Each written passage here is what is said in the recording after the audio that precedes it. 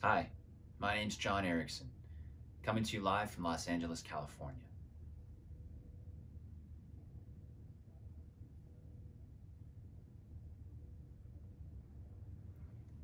I am a very active person. I can say that safely. Tennis is one of the things I do. I do play it on a regular basis, probably 2 times a week now, up in Highland Park. There's a couple of courts, two that have lights, and I have some friends that I work with here in downtown, and we hit around. I'm like kind of a hand-eye coordination type person, so tennis is something I've done for a long time. I also play squash, racquetball every once in a while, pickleball, I play ice hockey, I play softball, the list goes on.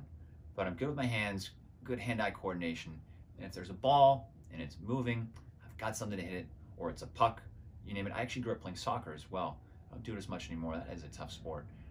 But ice hockey, nonetheless, is super fun. So I'm out and about, always having a good time. And yeah, thanks so much.